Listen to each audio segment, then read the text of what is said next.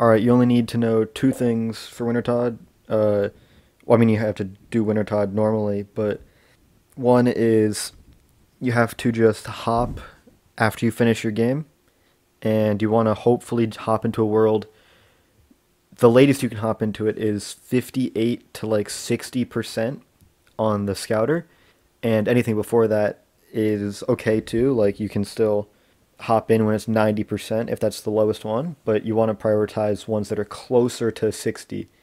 But you can't go under like 57 unless you get like some good RNG, but I don't really risk that. Just go to something that's around 58 or higher.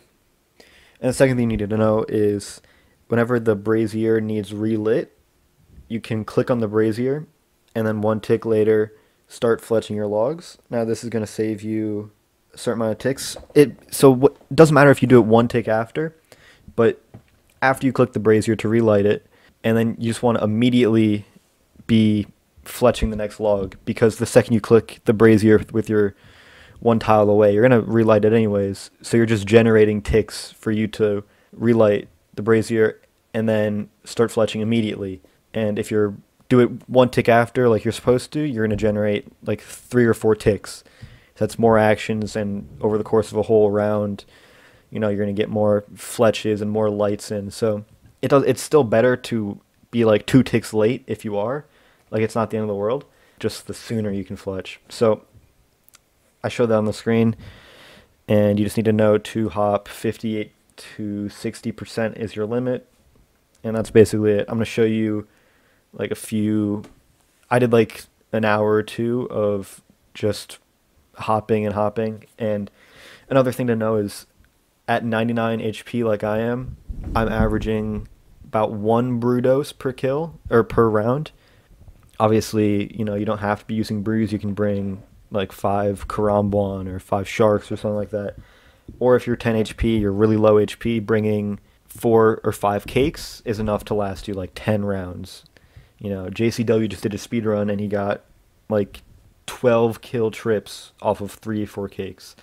So it's pretty nuts when you're low HP, but if you're high HP, you don't have to worry about it. Just bring some high healing food, some brews. You know, you're not going to be taking too much. So yeah, that's about it.